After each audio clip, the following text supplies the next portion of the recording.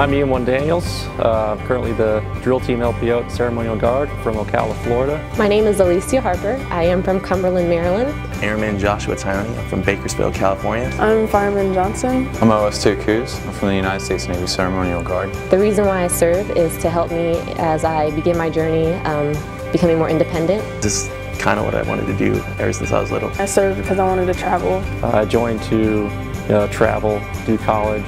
I was working a lot of civilian jobs, and none of them really gave me the structure and the direction that I knew the Navy would offer me. Very close to finishing my bachelor's degree. I've been all around the world, but I continue to serve today to hone my leadership skills and make a difference.